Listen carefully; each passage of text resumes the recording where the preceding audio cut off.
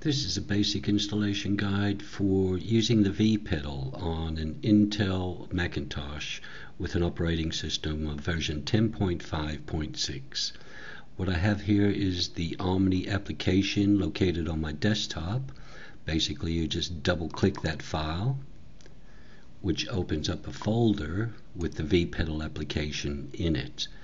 And what you do with that is you grab that with your mouse and put that into your applications folder on your main hard drive. This is my main hard drive. I go into applications and I basically just drop that into there, and as you can see, there it is in my applications folder.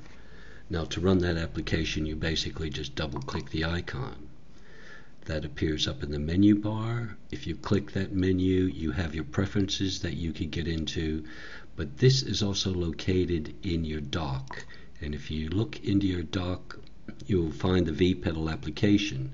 Now, if you use the right click on your mouse, you'll be able to change or switch which application you're going to use the vPedal in once you've set those up. You can also get at the preferences folder. If you don't have a right click on your mouse, you could use the control key on your keypad and use the left click mouse, and you come up with the same options. And that's a very basic install and short little guide on how to use the vPedal on a Macintosh.